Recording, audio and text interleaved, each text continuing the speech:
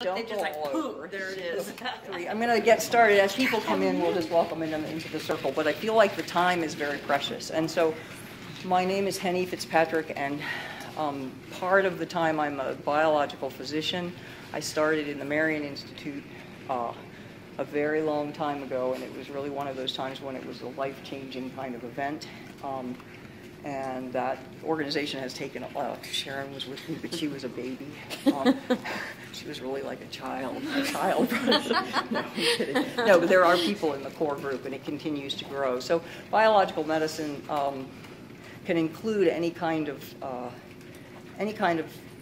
way of improving your matrix. And what it occurred to me about this group through a conversation that I had about clowning that I do on the side is that we tend to be people who are overachievers in a very good way. We tend to, work hard and think hard. And I think in general, all of us would agree that the world that we live in is not very conducive to playing.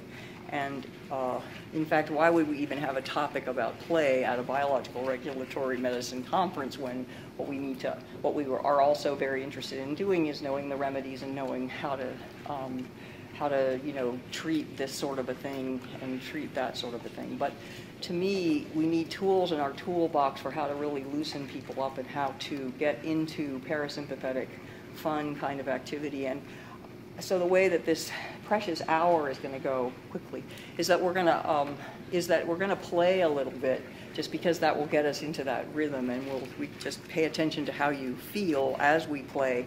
And then I have actually handout, and I'll talk briefly about taking a play history. But to me and then I'm going to put on my granny costume because I brought my clown. It makes me breathless. And then yes, I'll show you how she works.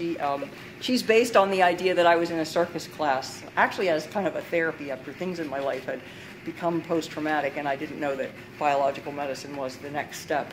And so there was this clowning group called Wise Fool for women's clown workshops in the summer in Santa Fe, which is where I lived, and we did intensive work together. But really now it's become a kind of a women's empowerment thing. And so at some point we'll have clown workshops at these kinds of things, because partner acrobatics, and we probably won't be able to set up a trapeze, but partner acrobatics and clowning in the sense of identifying with your weaknesses and your fears, and people will then connect because they recognize them, is a really fun enterprise. And of course, always in these kinds of conferences, we want to make sure we have the tools to take home. And so play therapy is just a wonderful tool, and we have a play therapist among us. Okay, so it's a big circle. So we're going to start by learning each other's names. You can take your shoes off. Mine hurt me. You don't have to take your shoes off. But we're just going to throw the ball across the circle. And we may divide into two circles because it's a big circle. So you're going to look at somebody across the room. You're going to say their name and throw it to them. All you have to remember is who you received from and who you threw to. And then you'll see how very quickly we become a machine, and then how we play. And there's nobody fusses. Everybody has to sit down if anybody doesn't catch the ball. I'm kidding. Just sit down and that's the way our society works, but not really. So let's just see how it goes. Our circle is a little bit big, but just throw to somebody and say their name, and then that somebody discovers someone else's name and says their name. And just remember who you got it from and where you threw it to. Piper. Yeah, it's a big circle. We can maybe move in a little because the throwing can get out of control. Yeah. You have to say the name. So Piper. Rose. Sorry, didn't hear. Sorry. What's your name? Barbara. Chip. Caitlin. We'll get better. Sharon? Okay. Maria. What's your name? Maria. Angela. That's okay.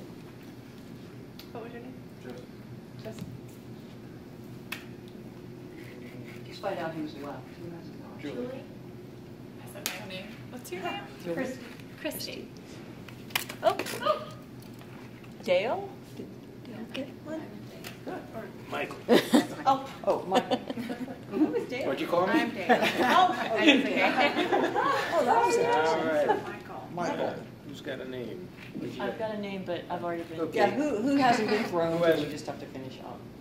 Dale hasn't. I know. Go ahead, what's your name? I'm Sharon. Sherry. Michael. And Jean. Jean. Okay. And then me. Okay. Sorry. And now I'm going to, so I'm last and I'm going to throw it to you. So now let's see how quickly we can go, and if you screw it up, that's okay. You're starting, I'm sorry. What's your name? What is your name? Yeah. Sorry? What is, my name is Cheryl. Yeah, Cheryl. So Cheryl's just starting our ball. So this is how it went the first time. Rose. What? Barbara. Chip. Caitlin. Sharon. Maria. Angela. Joseph. Julie. Unbelievable. You guys must be Michael.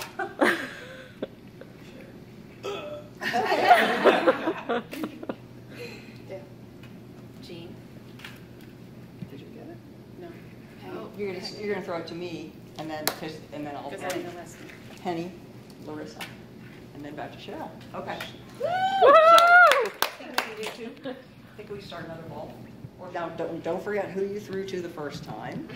This is just, your parasympathetic is just going, oh, it's totally relaxing. It's just totally relaxation. And then we'll have a machine. Meditation. Get on to the serious stuff. How's your So now you start parasympathetic? again. You just choose somebody different from who you threw to before, and the first ball will come from Michael to just going around. Jeff.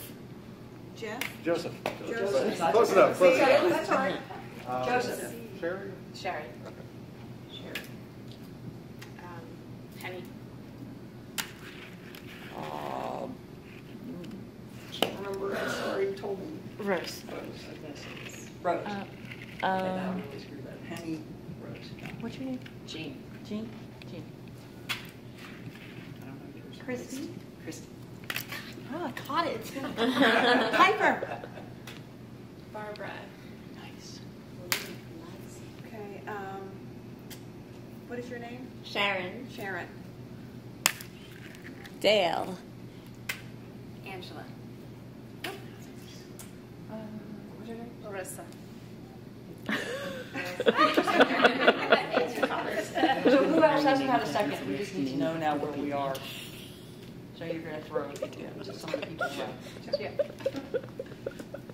Maria. Julie. Cheryl. Nice. And Who else? Anybody? Okay. Oh, Caitlin. sorry. What's your name? The putt.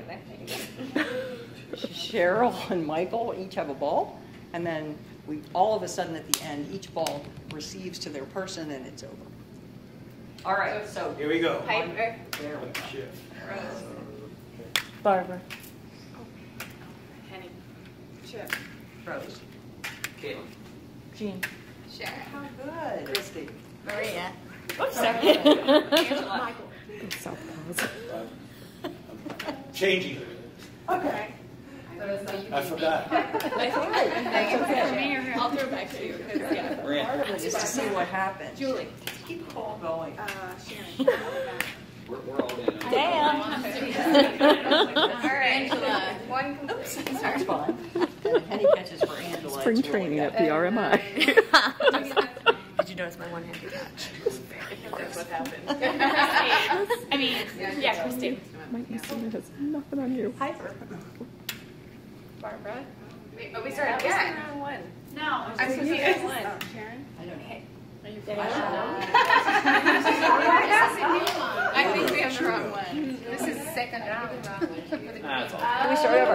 Okay. Second round. Great. Did everybody catch in a row twice? Do they even know? Yeah. Okay. So this is playing, and this is a quick, easy game to me because you do get to sort of know each other's names. But what's interesting to observe is, first of all, did you feel nervous? Because, like I said, when I put on my granny clown, I'm going to feel nervous. But isn't it interesting that that children are expert players, and that if you were doing this in a group of kids, you could watch a dynamic happen. Probably everybody would forget about who you throw to and why, and you just throw the ball around as though, because you don't ever want to say you don't remember when you're a little kid, so you just, everybody all of a sudden, usually in groups, everybody in little kid groups picks up the fact that actually nobody can really remember the pattern. You're supposed to just remember, who you come from and who you go to.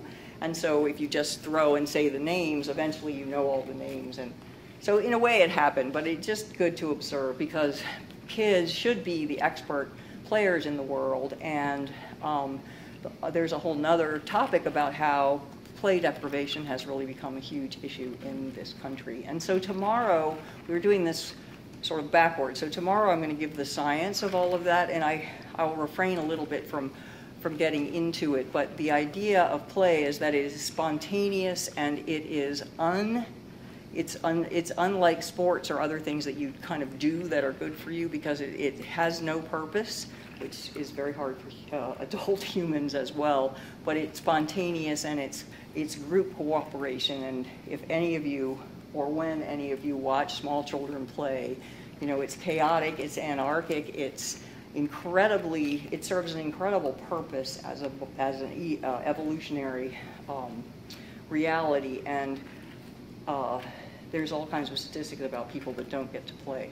But it also often makes grown-ups uncomfortable. So if you see small children in rough and tumble play, there is some risk, there's sometimes a bloody nose, sometimes a hurt wrist. There's all these dynamics that are going on, but when we've done play studies, we really understand how absolutely important it is.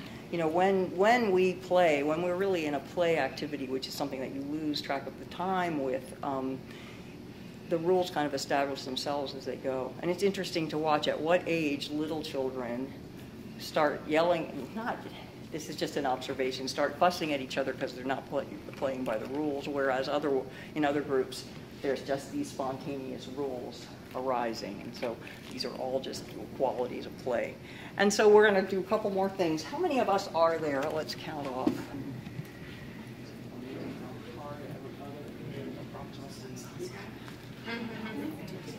Yeah, we have a couple of extras, which is actually good. I know. Okay, so now you're going to have to come in. What we're going to do is, one at a time, we're going to make a web. And so there's no trick to this. Move these back. But basically, people who have these, just take the rubber band off.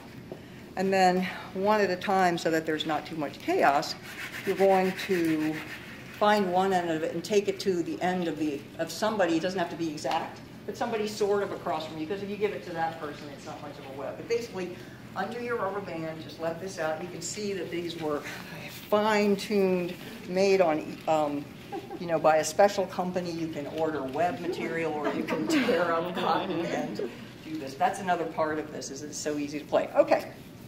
So, Larissa, starting with you, just so we're not too disorganized, you're just going to take one, you're going to hold one end to give the other end to someone else, say their name, and then go back to your place.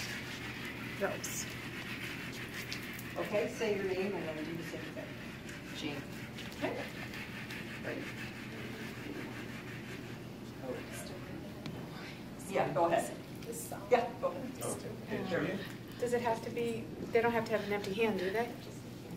Yes, they have to have an empty hand. So what we're trying to do here, come here. So what I'm trying to do is to people group. So I just have one. It's all right, just go across. Oh, you have a short one too.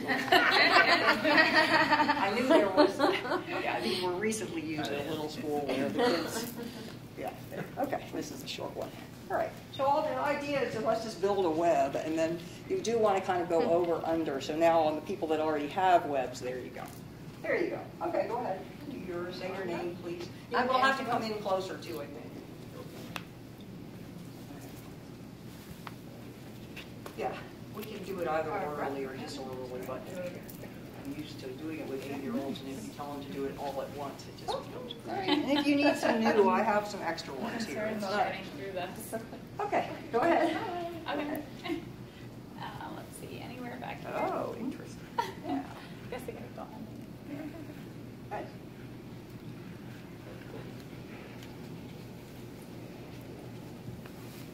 So originally, this was an exercise. Does anybody know any work by Joanna Macy, who was a wonderful? I'm so sorry. She's a wonderful was a wonderful mentor of mine who was very big into ecology.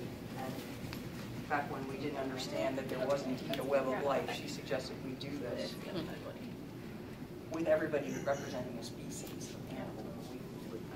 Now, you don't have I'll get one that. for No, you.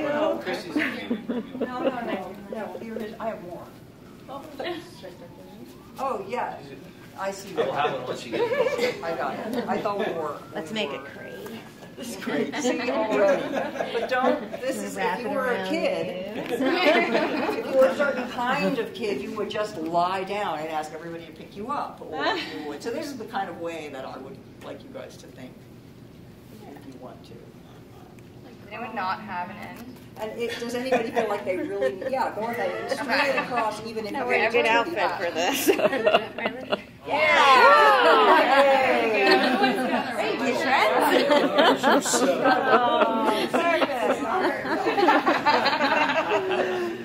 Okay, good job. So now, what's fun about a web is, can we hold it completely still? This is just exercises.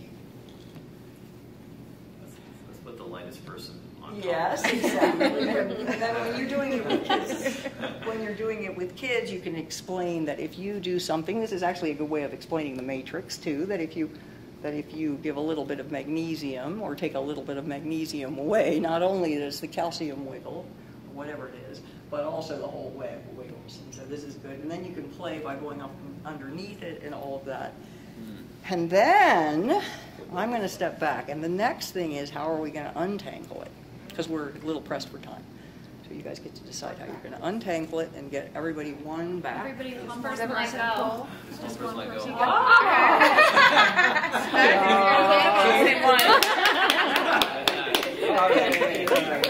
We still stay. That is fun. Yes. Another way. Yeah. Thank you. We will, Get us out of our seats. that's it. And so just one more, and then we'll sit down and talk about play. Get that lymphatic system moving.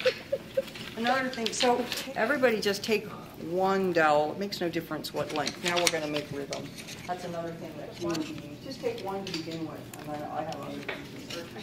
I don't know. Let's see how many we have left. We usually put somebody in everything. So you want to have two. Yes. You want to have two of one. You want to have two of some kind. So if you have one bar here, take that. Take this. Go ahead. You don't have to wait to guess what we're going to do.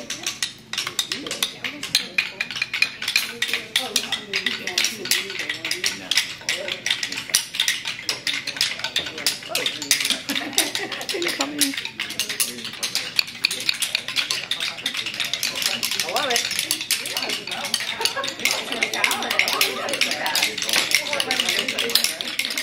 So has anybody ever done a rhythm exercise class where they had to go left on whatever, right, and then left, and then right, and pretty soon we can go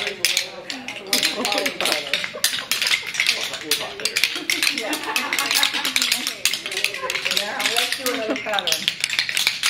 1, 2, 3, 1, 2, 3, 1, 2, 3. Now go over and under one leg.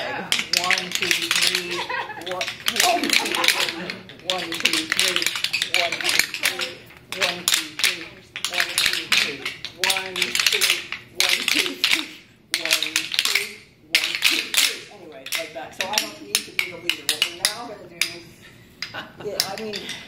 I'm running through these exercises because, of course, time is pressure. And so I want to make sure that you all have the idea that if you ever initiate any kind of things like this in any community that you have, but especially with people who you feel in your work in any kind of biological medicine need to be unleashed, and you tell a grown-up to play, they usually feel like you've told them one more thing they're doing wrong. But if you hand them a couple of sticks and just make noise like we just did, it really gives them the idea that anything can become play, and we'll have more about that later. But now what we're going to do is say our name and do a rhythm, and we're going to pass that around. But this way, we'll go one person at a time. So you can have a 3 or 4 beat rhythm, and so if I gave you 1, 2, 3, that's pretty easy, and you repeat mine, say my name, Hennie, so Hennie, 1, 2, 3. Hennie, 1, 2, 3. And then make up your own and pass has just yours, so we lead mine, then we'll see if we remember all of them. Okay. Here's one. Good. Good. Angela. Piper. Chip. So you can, if it helps you, say dot dot dot dot. This isn't to show who's a bad rhythm person. If you were little kids, you don't. So I'm trying to encourage you to just figure it out. So this was dot dot dot dot dot dot. Is like shaving a haircut 2 bits. That's the very olden days, but. Just do it so that you help each other. It's not to put the pressure on you and say, oh, you got the rhythm wrong. Let's see. Piper. Good. And it's Michael. That's okay. Just say da da da da da. Larissa. Fine. Michael. Jeannie.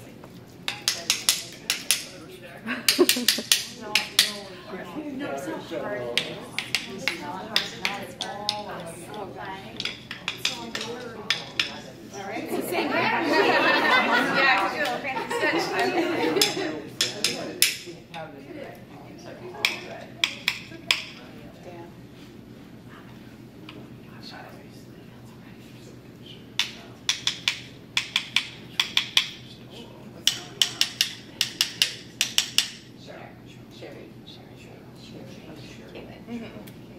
Say the name. Make your name. Say the name nice and loud, yeah.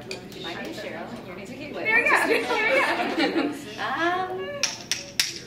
Oh, boy, Cheryl. All right. I'm Caitlin.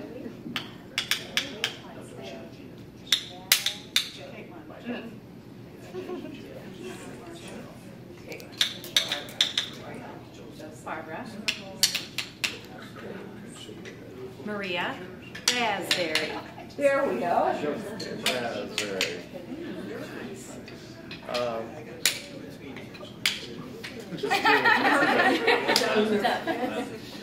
Jessica.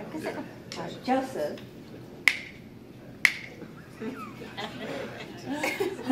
Christy. Rose. Christy. And Sharon. Rose. Great. Okay, so Sharon. Then we've gone around once. So does everybody remember the sound they made? No. You did. Yeah. Okay. I only remember. So you don't have to remember. This is not to remember. But why don't we just pass a 1, 2, 3, 4 around as quickly as we can? So it'll be, let's just practice it. 1, 2, 3, 4. 1, 2, 3, 4. 1, 2, 3, 4. 1, 2, 3, 4. And then add your feet because it helps. 1, 2, 3, 4. Okay. So now we'll stop and we're just going to pass that around. But you can keep your feet going. So I'm just going to go 1, 2, 3, 4 to you. You're going to receive it and turn it 1, 2, 3, 4. Just see how fast. Okay. Easy. 1, 2, 3, 4. 1, 2, 3, 4. But you don't have to. Yeah, I was just getting it going. 1, 2. There. Good.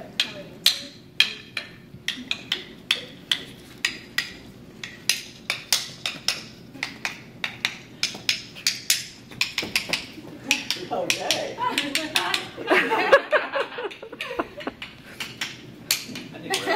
having more fun than Yeah. You know. I just love this time. That's right. You can play with these in lots of different ways. Let me think of it. All right. So the last piece is we're going to sing a song, and you're going to do your rhythm at the same time. So let's count off by 4s. This will make you all laugh. 1, 2, 3. 4. 1 or 5? Just One. 1, 2, 3, 4. 1, 2, 1. 1, yes. 2. 3, 4. We're going to sing the lion in the jungle, you know, da da da da da da da da da. We're going to do it with rhythm, and we're going to make a whole concert. We might do this at the conference tomorrow when I give my show, but people are frowning, but you guys will know your role. So the ones, raise your hand. All right. So you're going to go ball, ball, ball, and this is the bass, okay? All my ones together. Our role is ball, ball, bum, ball, ball, bum, ball, ball, bum, bum. Okay. So everybody can do that. We'll learn the one part in case the ones need help. So this is number one. Ball, ball, bum, ball, ball, bum, bass. Ball, ball, bum. Now the twos are we can say a weema wep. A weema wep, a weema wep. Do your rhythm however you want. A weema wep, a weema wep, a weema wep, a weema wep. Okay, very good. It's going viral. Okay, number three is da da da, and that's got a lot of rhythm. So it's da da da. Come on, da da da. Three. We can make it prettier. Da, da,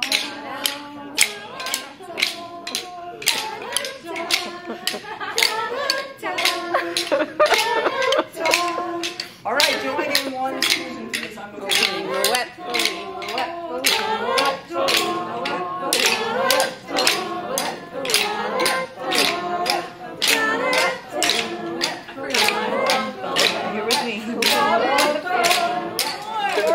step forward. What's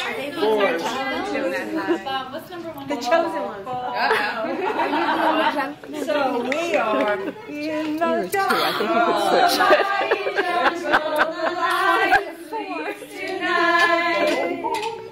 In the jungle, the mighty jungle, the lion sleeps tonight. So this is a very short rehearsal. In the jungle is way on the top. It's really falsetto. Wherever you want. Okay? So everybody, the twos, the threes, all gather up into twos. Okay, we got two. Oh, we're all together? Hennie, this is awesome. This is totally awesome. All right. Are you here? Two? Two. I was just thinking we could all go. Whatever the high, horrible. I was praying I'd be in the jungle. Praying. Direct to Broadway. We're just the lowly twos. A little closer, right? So, Jump into any one you want. notice how Dennis, we're not going to show you the swing. Play. You could do any part. Yes, I'm studying.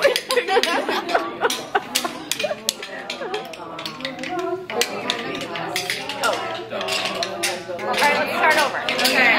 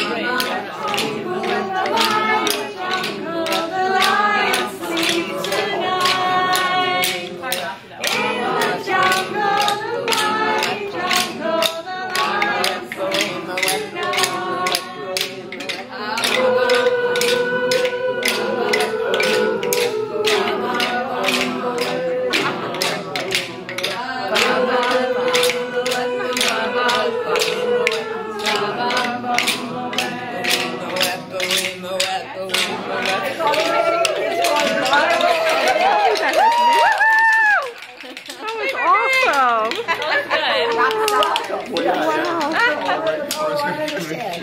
We're fine. So, oh gosh, all right. That was really fun, you guys. So now I'm going to just show you how to do. I'll put grounding on at the very end. But we can now sit maybe in a circle here. You can bring chairs up. I have handouts. I didn't know how many to make, but we'll share, and then they'll be on the website about how to take a play history and how to pull this all together for your practice or your community. I think we need a BRMI tour bus. Yeah. BRMI ringtone. Yes! Oh, great! This is the other thing. One piece of information that's really good is if you ever have a teenager or even an adult or somebody that's trying to express themselves. This used to work. I have 2 sons and 3 daughters, and my daughters sort of could tell me what was on their mind when they were in high school. But my one son absolutely was tongue-tied, and he was annoyed about, we may need to give every other one. We're going to run out because I was only going to have a small number of people. I'm so glad you guys came.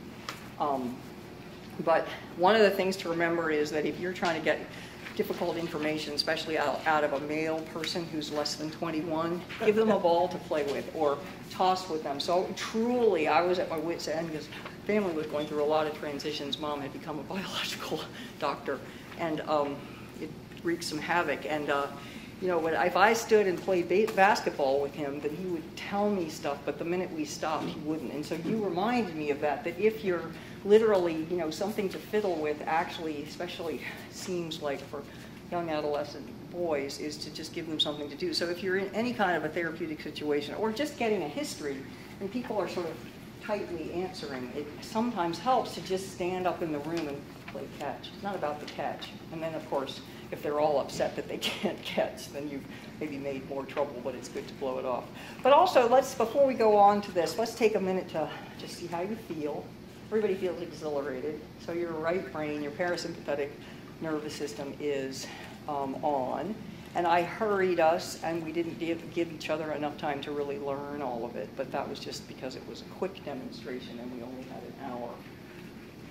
But play deprivation is really a problem. I'm going to give all the science tomorrow, but there's a really wonderful man named Stuart Brown. And like I said, you don't have to write anything, this will all be there, but this is his little book called Play. And this is just a gem of a book. And he was somebody that in the 60s decided that we really needed, you'll understand better tomorrow why. But there was a reason to understand that the play deprivation that is going on now, and Michael was just saying, it's 2 things. One of them is that we are way over scheduled. And so we know that all of our children are scheduled, even in preschool they're scheduled. Meaning that, you know, you have this time and that time, and how many people that work with children know that transition just I mean, it's hard for us to transition. So, you know, I was just getting my rhythm, and now I got to put on my shoes and go. So that's one of the things, that free time, thoughtless, meaning left brain thoughtless, empty time with no purpose is very, very, very important to us. And I think none of us can claim that we do that very often. Daydreaming is really serves a function. And so, again, tomorrow we'll have an hour to give all of the network of what I'm already saying. But one of the things you can do is to get into this kind of a play history, and for yourself and for your other people is to first of all figure out how much play deprivation you had. Starting in about the 1960s, our time became very, very precious, and so wasting time was really, I certainly grew up in a house where wasting time was not looked kindly upon. And, you know, that just kind of laying around doing nothing still may worry you if you have a small child in your midst and the child just lays around doing nothing. Maybe it's okay when they're 4, but when they're 12, they're not supposed to do that. But there is a real physiology to this. And I'm not saying that it's all or nothing. It's not irresponsibility, but it really is a physiological purpose. And so the next time you get a chance to walk by a playground or to go into a preschool, or if you still have small kids, or if you have any opportunity to watch them, it's amazing to watch little children play, either an imaginative play or rough and tumble play, or some of the other ones listed here. But I'm going to give us some stark statistics, which is that, you know, in this business of autism, ADD, learning disability, being on the spectrum, or even just being irritable. I'm right now working with a really wonderful, I'm working with pediatrics, and it's basically a wellness care kind of a model, but there's a lot of children who are already showing signs of stress from the time they're 3 or 4. But back in the olden days, autism was a disease that was clear at birth often. So I trained in the I graduated, I am sorry to say, I'm going to be 63 in 3 days. That's how old I am. It's just how, you know, I can tell you what I weigh too, and then we'll know everything about me. But people don't say their age. But so I was in medical school in the 1980s, and at that point, autism was a very unusual illness that was kind of lumped in with some sort of a birth trauma or a genetic trauma. It was sort of something that was a developmental delay from birth. And now we have this new phenomenon where kids between the ages of 18 months and 2 start losing skills. Has anybody ever worked with a kid like that or known? I mean, this is terrifying. You have a totally normal, it's difficult enough if you have a birth injury or a genetic anomaly or something that's different at birth. But it's something totally different if you have a perfectly normal toddler who is, you know, talking and saying their words and walking around, and over the course of 3 or 4 weeks, it just disappears. And so the incidence of that so the incidence of autism at all in 1980 was 1 in 5,000. In 1997, it was 1 in 500. And now for boys, it's 1 in 42. And so when we talk about these toxins and when we talk about all the other things, the diet and the stress and all of that, that's a call to action to me. And the reason that I thought, well, anyway, I'll just give a workshop about play is, first of all, because it's fun, but it's also that this is something that everybody can do just as a way of life, and to remember that we really need to de-stress our world. And so get some sticks. These are, you know, you really can order rhythm sticks off the internet, but you could also get dowels at Michael's and cut them. Or go into a wood pile, which is the other thing I was doing, is that I was doing some woodworking and I just picked up all the scraps, thought, oh, workshop, let's get some instruments going here. But anyway, so again, I'll go into the statistics a little bit more, but playing is very important. So what play is, it's spontaneous, joyful, and cooperative. And the benefits of play, which should occur throughout all of your entire life. There's no rule that play should stop at the age of 20 or 21. But what people who play have is it decreases aggression, it increases resilience, it increases stress tolerance, it cultivates empathy, and it decreases bullying. And so when you see little children in rough and tumble play, they're often kind of rough on each other when they're diving and hitting and biting and yelling and, you know, doing all of that. But often if you're the adult, I'll talk about risk aversion tomorrow as well, but if you're the adult, it's hard to watch. But if you're the kid, they're doing what they need to do. And one of the beautiful things that Stuart Brown says is that if you watch children play, you can understand what their talents are. Because in a small group of children who are playing, somebody's clever, somebody's quick, somebody hits too hard and gets kind of told that was a little too hard. They just do this in their social play, and somebody doesn't hit hard enough and learns, well, I can see what happens if. But in one way this all came from animal studies, but in one way of understanding it, it's really important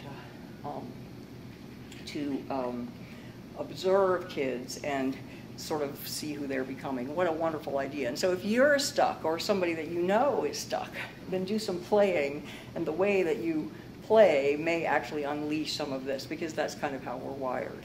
And so, like I said, I'll talk more about it, but this is a good way to take a play history. And so I'm going to read through this because we won't have time to do it. I was hoping that we would have like a 2-hour workshop time and that we could get into small groups and take each other's play history. But let me go through, and then you can, if you don't, I can make copies. I just didn't want to do slides in the slide projector in this context. And so the first part of it is that there's several different kinds of play. So the ones in color, make-believe play means fantasy play. So each of you, who here, I mean, if you were, so play deprivation, if you were born, if you're in your 50s or 60s, anybody else in their 50s or 60s, I don't care how old you are, But did you guys feel like you had an opportunity to go outside and just play until they rang the bell and you came in at night? Yeah, the whistle, yes, until it got dark. And so of the rest of you, I mean, I don't care how old you are. I mean, how many of you had the opportunity, this is more about neighborhoods and more about the complexity of the world, to just go outside and play? Now, the age is 14. If you ask regular parents whether they will let their kids go outside and play unsupervised, the age is 14. So, and if you never got a chance to do that, you guys are fine. I'm not saying that, but I mean, things have really changed, because often when you get people to remember, like, what kind of rough and tumble play did you do between 0 and 7, and a lot of people after 7, you didn't really play much anymore. I think those of us who are a little older, we continued to play because there wasn't anything else to do. It required a carpool, and we just, it's an interesting thing. So again, did you do make-believe play between 12 or 18 or in college? And if you were an actor, yes, you probably did. But if you played some of those games like, what did the boys play when we were in college? Yes. Demons and Dragons, sorry, say them out, yeah. Dungeons. I was never into it, but and so that's what imaginative play is, but make-believe play, and it's also just believing. And so down below, when you look at some other things, but do this for yourself and also do it for other people. But how many of you continued rough and tumble play till you were 18? I'm just asking so you're. Yeah, and how many continue to do?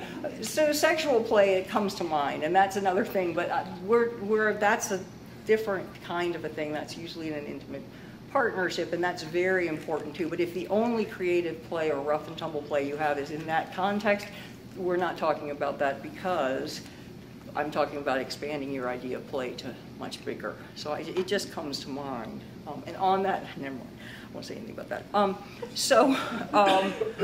Object play is blocks and Legos and that sort of thing. Do any of you play with Legos? Good. But in your work, for one thing, but yeah. But there's a lot of adults who play with Legos. There's also all kinds of meetup groups. If you want to start any of this, that's good. And then artistic play. How many of you have artistic time once a week? Tell me what, just to say it out loud. Drawing. Good. Draw. Good. Good. Theater, good. Music. Dancing. Coloring. You guys, I almost brought my color. But these are things to add in. This is really good for your health. I think that the same as changing your diet and trying to have non-stress time. I would also say that if you get yourself to the gym to exercise, that's different. So why is that different? Structured. Yes, and it's not goal oriented. It's like you want to go faster. I definitely work out, but he makes the comment that if you go out and play tennis just to play tennis, but often if you're a tennis player as an adult, you go out so that you can, or golf or any of those things, you go out and you want to win. And that's okay, but the point of this kind of play is to be more spontaneous and to lose track of the time. Okay, so we won't have time to do each other, but what did you and your family do for fun? And also, how often did you see your parents having fun? I don't remember ever seeing my parents have fun. In fact, I don't remember really seeing them laugh much. They weren't very nice. I don't mean they weren't nice. They're very hardworking. But that kind of joy is really something that if you bring that up to people who are not feeling well, it can be as effective. You have to work at it a little bit, and you have to provide some understanding. But it physiologically, which I'll talk about tomorrow, physiologically things really lighten up if you can just laugh. It's just not so easy to do. And if you can model that to small children, it's very, very good. So another kinds of questions are, when have you felt free to do and be as you choose? And do you have a sense of personal freedom in your life now and in the past? And this starts to feel really serious. And so, because I think a lot of us don't feel free, and I think that the idea isn't that you become, that Dr. Hennie said you can just become irresponsible and it's really time for me to play for a year, everybody. It's not that, it's that we have to have a blend of things, and if you can let yourself off the hook, sometimes you can restore the sense of something that's missing. I would also say, and I'll talk about this a little bit more tomorrow, but we've said that there's play deprivation, and we've said that if you don't play as a child, you are actually a tendency to be much more rigid and much more of a bully. But to me, what's happening in adults now is that there is a lot of rigidity, and there is a lot of more awful things than that. A lot of lack of tolerance, a lot of lack of resilience.